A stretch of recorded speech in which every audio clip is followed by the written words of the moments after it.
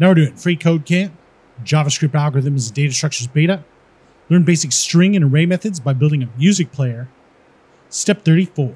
All right. So we need to update the current song being played as well as the appearance of the play button element. All right. We're going to start by accessing the user data object and its current song property, and we'll set the value to song, to the song variable, pardon me.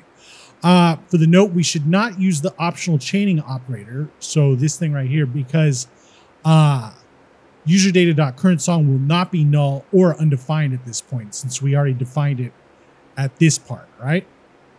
So what we're going to be doing is we're going to say userData.currentSong now equals song, just like that, right? So we're going to make this thing userData.currentSong. So this thing is going to equal whatever song we're looking up at the moment, right? Let's check the code. Looks good. And submit it. All right. Now we're on to step 35. And we'll see you next time.